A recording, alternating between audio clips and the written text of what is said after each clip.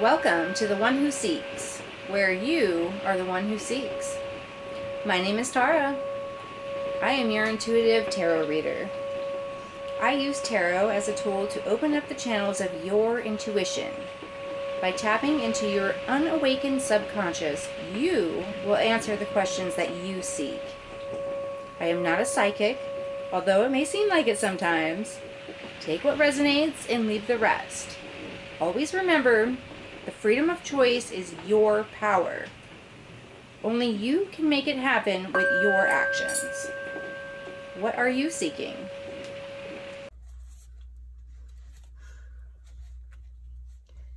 Hello, and welcome to One Who Seeks, where you are the one who seeks. What are you seeking? This is a collective reading.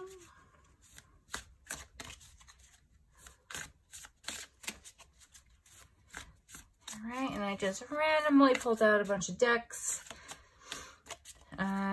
We're just gonna see where it takes us.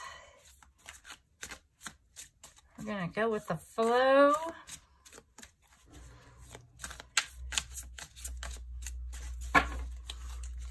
Okay. What do we need to know today? Judgment, the Magician, 10 of Swords, 9 of Cups, and the 3 of Swords. Right, I can see that you are going to be liberated from something.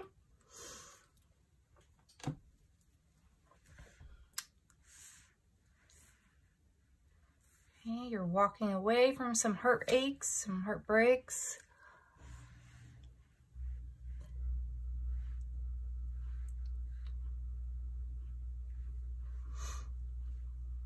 Okay, maybe you're feeling judged by some of the magic that you have. Not everybody understands it.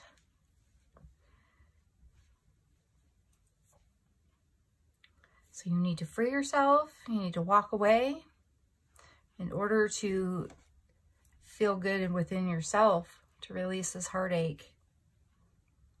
You are making magic happen. Doesn't matter what anybody else thinks.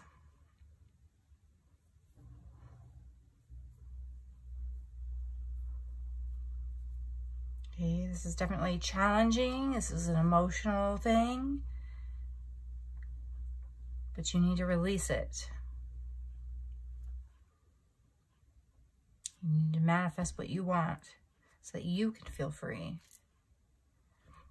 So that you can have your abundance.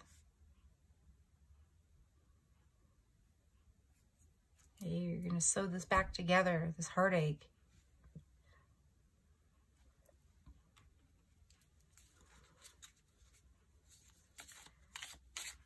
All right, this is a one-night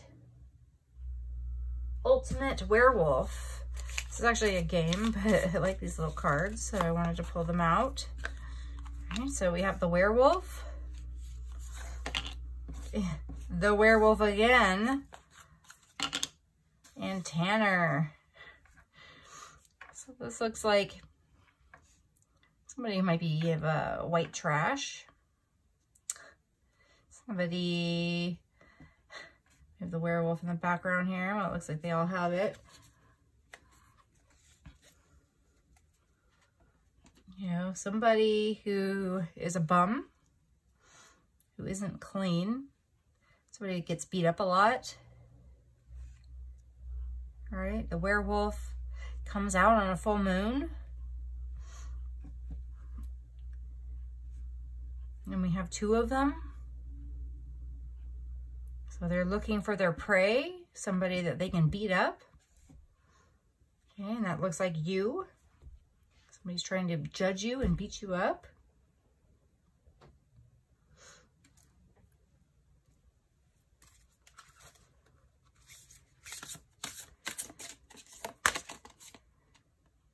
Aries, I am. It's very red. It's This reminds me of the Devil card, even though this is just like ram horns.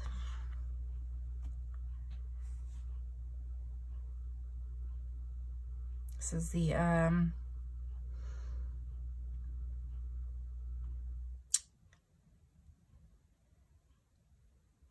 am, right? So don't let the devil take a hold of you. Know your worth. Have your own foundation of who you are.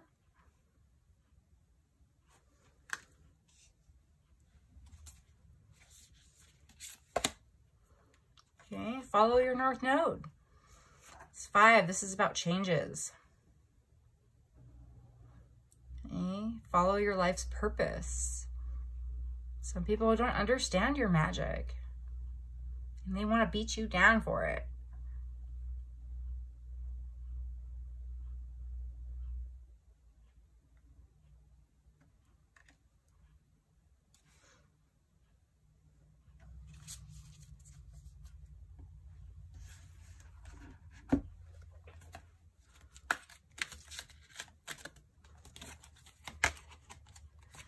You're a poet. Okay, the light attribute. Express soul insights in symbolic language.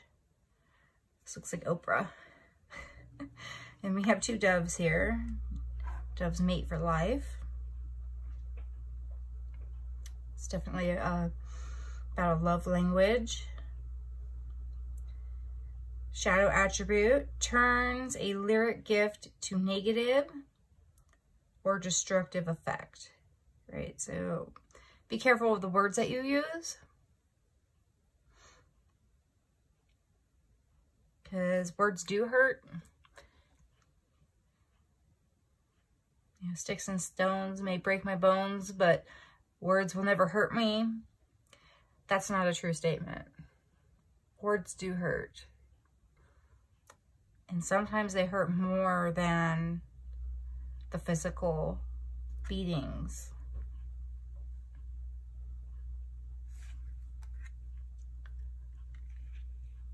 So don't let others and what they're saying about you affect who you are. Virgin. Light attribute. Maintaining symbolic purity of heart and spirit.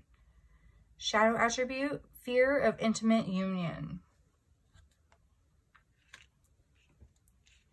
Maybe you're having a collaboration with somebody,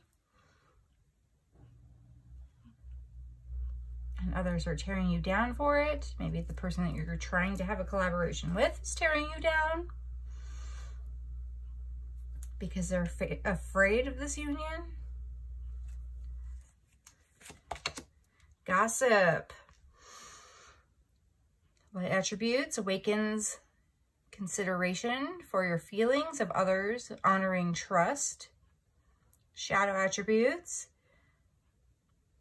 Thrives on the power of passing on private or secret information, betraying confidences. Right, somebody's betraying you in this union that you're trying to portray with someone. And they're telling all your secrets, right? They're telling your secrets on how you create this magic. And you don't want that out there. That's for you. But this person doesn't understand. Because they're a virgin. They don't know about magic. They're scared of it.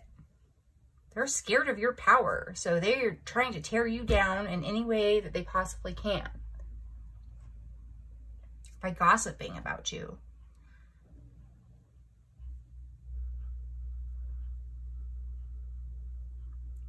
There's no trust there, and you're heartbroken by this.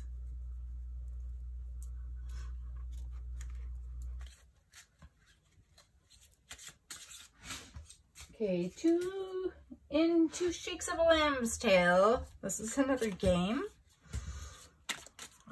never use these, so let's see what comes out here. Are these just backwards? These are just backwards. Okay. So I'm going to pull those three because they were all backwards. And I thought they were just directions, but they're not. Okay. Disclose a secret. Hint, you might get scratched. Let the cat out of the bag. This phrase is said to have come from the master at arms on a British skip, taking the cat o' nine tails from the bag preparatory to whipping an errant seaman. Since the connection between this action and disclosing a secret is hard to define, a reference to a country market trick is more acceptable. A dishonest merchant would substitute a cat for a valuable pig. The bag containing the animal would not be opened until the buyer had brought it home and the merchant had vamoosed. Letting the cat out of the bag any earlier would have disclosed the trick. The saying probably dates from the mid-1700s. Right? This is disclosing your magic. This is disclosing the trick by gossiping about it, telling others your secrets. This is being deceitful. This is putting something else into the bag other than what you thought it was and not discovering it until later. So they're being very sneaky so that you can't have any rebuttal about this because you've already gone home and they're already long gone.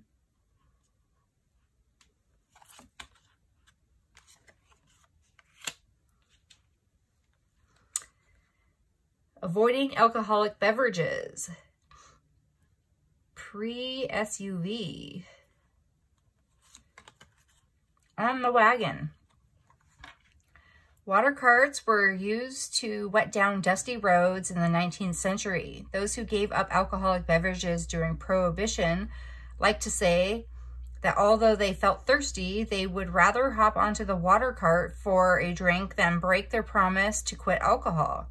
Hence, "I'm on the water cart" became the standard phrase for temperance. Wagon soon replaced cart on the expression, was shortened to the current "on the wagon," first recorded in the early 1900s. The opposite expression, to be off the wagon, dates from the same period and was used in Extra Dry to Bert Taylor in 1906. It was better to have been on and off the wagon than never to have been on it at all.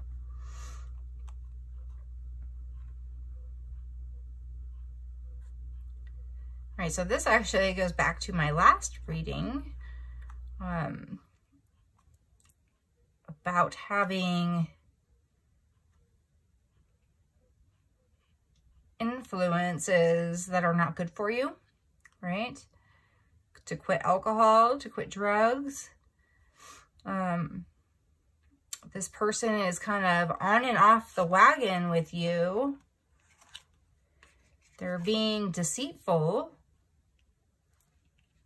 right? They're pretending like they're nourishing you in some way with a union, but they're actually blurring your vision. Arrive at the root of the matter. Military VIPs. Get down to brass tacks. Some believe that this phrase, which dates back to the turn of the 19th century, relates to the brass tacks used in upholstery. And it may have been used in a Cockney rhyming game to mean hard facts. But the most common understanding of the saying has to do with early shopkeepers inserting brass tacks along the edge of their counters, providing a convenient means for measuring fabric. When a customer finished looking over the available stock and had determined what to buy, the cloth was set on the counter and measured. Ascertaining a price was getting down to brass tacks. So somebody has a price, right? There's a price over your head, so to speak. Right? They're manipulating you in some way. Maybe they're trying to scam you and not give you as much fabric as you have paid for.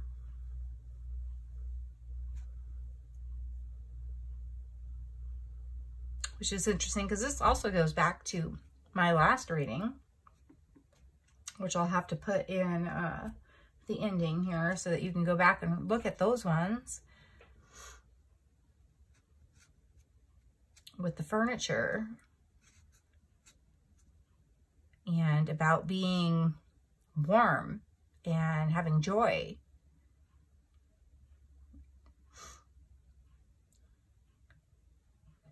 And this person is robbing you of that.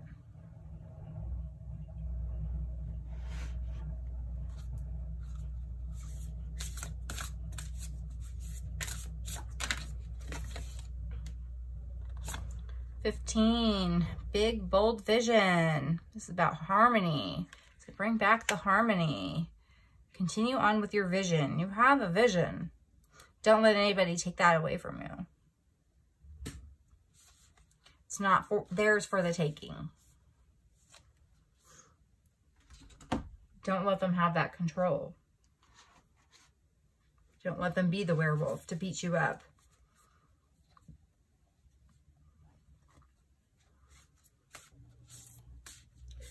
You're creating harmony with your magic.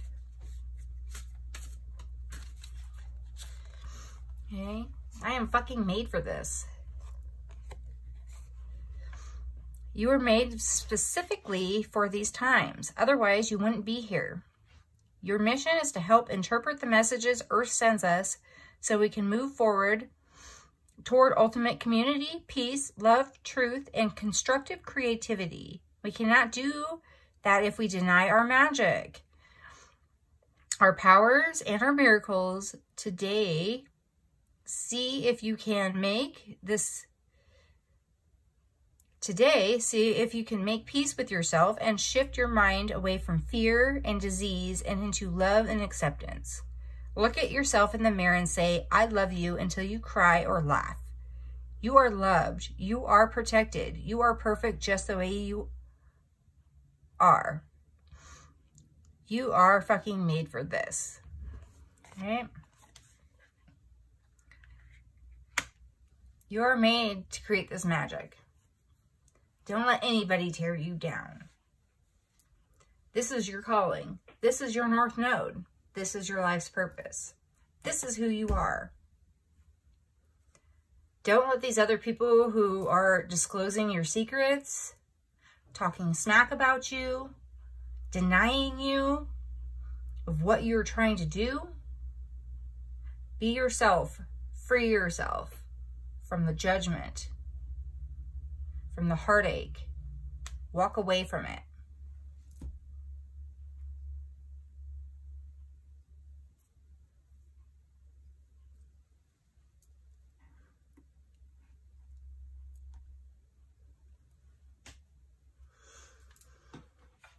Okay, that is your reading for today.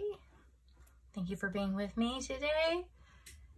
And if you found this to be useful, please share, like, and subscribe. And I will see you on the next reading. I want to thank you and our angels for being present for the messages that have come through in this reading. If you found this to be helpful, please like and share this content so others can benefit as well. Seek the subscribe button and don't forget to get notifications so you never miss a reading. The more love you share, the more love you receive. And you can find more love right here in these other videos. For more information about this channel, personal readings, swag, and donations, Check the links in the description box.